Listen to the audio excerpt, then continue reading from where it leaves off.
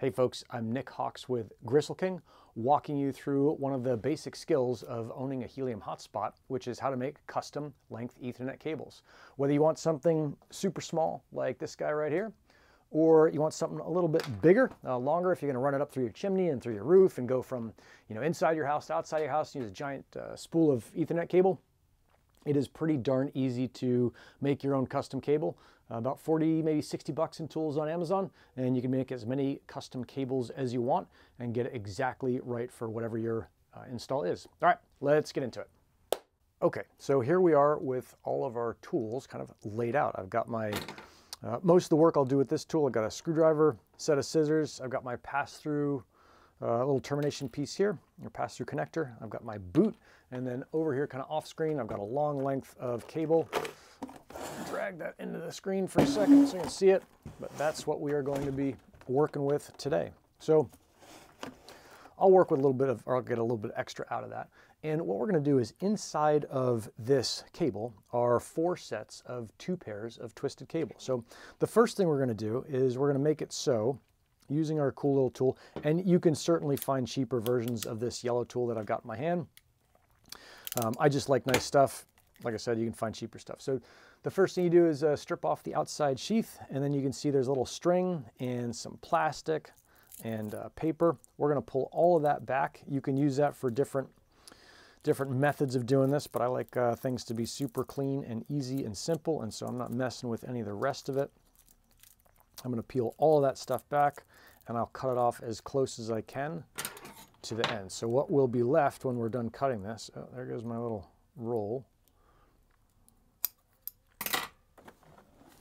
Get back there, you.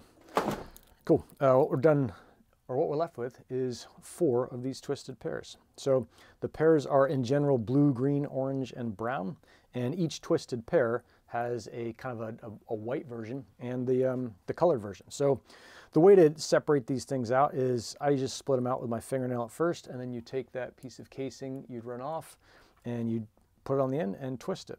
And that makes it pretty easy to do, to get all these twisted out. So what we're going to do here is we're going to separate all these out. We're going to straighten up the wires so they're not super kinky curly, and then we are going to put them in order. And that order is going to be orange, white, orange, I think green, white, blue, blue, white, green, brown, white, brown. You can look that up. In fact, it's on the side of this thing right here. So you can see a couple of these orders here. In this case, let's see if I get this nice and close. Whoops, probably put it around. However way you go, we're going to go with this 𝗵𝗃68B. And I say it backwards. It doesn't really matter. I'm sure someone will be upset about this. It doesn't really matter what order you do it in, as long as the order is the same on both ends of the cable, because it's basically saying, hey, at the far end of the cable, whatever plugs into that orange, white, orange there should plug it into it here. But just follow the order, pretty straightforward. So next thing to do is to straighten all these out. So I just go through and do a quick kind of super rough straighten, and then I'll get them in the order I want. So remember, it was orange, white. So there's my orange, white, orange, white, orange, and then I think it's green, white, blue. And this can be a little bit funky just to get sorted out. Green, white, blue, and then blue, white, green, brown, white, and brown. So there they are. These cables, when you get the nice stuff, which is what this stuff is, this is True Cable. You can get it off truecable.com, or you can just go to Amazon. Either one is fine. You can always buy direct from them, but usually I just get stuff from Amazon because it's easy. So now I've got stuff almost in order. And what I did forget that anyone will tell you is like, oh, that guy forgot to put the boot on. Luckily, you can just put the boot on at the end. I haven't fiddled with all this stuff so much that it's not a huge deal. All right, so now my boot's on, so relax there, network professionals. All right, so orange, white, orange, green, white, blue, blue, white, green, brown, white, brown. That's what we've got. Let me see if I can get those up here so you can see those colors.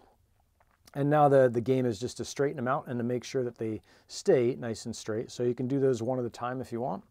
So there's my orange, white, and there's my orange, and then green, white, blue. And you'll find that once you kind of get into making cables is you'll see that a lot of the cables that you buy where they're pre-made are just the absolute cheapest components possible. And when you get to this step, these wires are all squirrely and they're not stiff and they're not made out of nice wire. They're just like super floppy and a giant pain in the butt. So if you're only going to do one or two, it's not a big deal. But if you're making a bunch of cables, you're running a bunch of different outdoor miners or setups, or you're whatever, running a bunch of different installs, it's worth it to get the nice stuff. So here we are pretty much in order. So orange, white, orange, green, white, blue, blue, white, green, brown, white, brown. Now I'll get those things pretty nice and tight. Let me see if I can hold these guys up so you can see what I'm doing here. And you can see at the end, some of these guys just don't like to straighten up as much as I'd like them to. And so they're going to get kind of stacked together, and then they're going to go through that whole screwdriver process one or two more times. Cool. Orange, white, orange, green, white, blue, blue, white, green, brown, white, and brown. And so now comes one of the cool parts is we're going to cut these suckers off nice and straight. So we'll use this guy to do that. This has got a couple different cutting surfaces. You can see this one right here. And now we've got these nice and pretty darn straight. Let's see if I can get this sucker to focus. Come on, you cheeky bugger. Yeah, maybe not. So I got everything there. We go. Had it there for a second. Yep. Super. So orange, white, orange, green, white, blue, blue, white, green, brown, white, brown. You take your piece and you put it on, and just I pay attention to which side this goes up, and so that when I do it on the next one, this little tab right here will be up. So I don't know if you can see that tab right there on the side, but that'll be up so I know my orange, white, orange is at the top. And then you basically just slide everything through. It comes through super easy. Push it on as tight as you can get it. Check again to make sure that you still have the correct thing. So orange, white, orange, green, white, blue, blue, white, green, brown, white, brown. Yep, that looks pretty good to me. Sometimes I go fast and I mess things up, but I think I got it this time. So now that it's on there, we're going to use our tool one more time, and we're going to shove this sucker in to the appropriate sized cutter, and then we're just going to cut it. That's easy. So these guys come right off. If they don't come off the first time, if you're all excited like I get, just put that thing through again. And that is now crimped on there on the side. So really easy to do. And you've got a terminated Ethernet cable. You can take your boot and slide the boot up and over the top of this guy, and you are done. You got yourself an Ethernet cable. So nothing super fancy. It's just a nice thing to do. And then one other kind of super cool thing that is maybe not apparently obvious is that this thing, this termination here, this connector, is a lot bigger than the cable itself. And so what you can do is, and what you basically should do, is you'll start off with just the end of the cable. I've got one right here where you can see this end is super thin. You just drill a 1/4 inch hole into whatever you're going to go into. This guy slides through. You slide it up through your wall or whatever it is, pops out the top, goes to up on top of your chimney and into your hotspot, and then you can terminate the cable. So you don't have to drill a much bigger hole to get this whole thing through. That's it. That's all I got to do. Super simple. Enjoy. Oh, there is one more thing that you should do when you're done, is you should test using one of these little devices. And what you'll do is you'll put in one side here, the other side of the Ethernet cable will go here. You'll turn it on and it'll tell you like, yep, you've got great connection. Or in this case, there's only one side plugged in, so you don't. I'll give you an example of what that looks like if we get it right. And in this case, I've just got this ultra short cable, but you can see that it's just going through and checking every little wire, and it's saying like, yep, all these wires look good. You're getting green lights on all of them. You are good to go.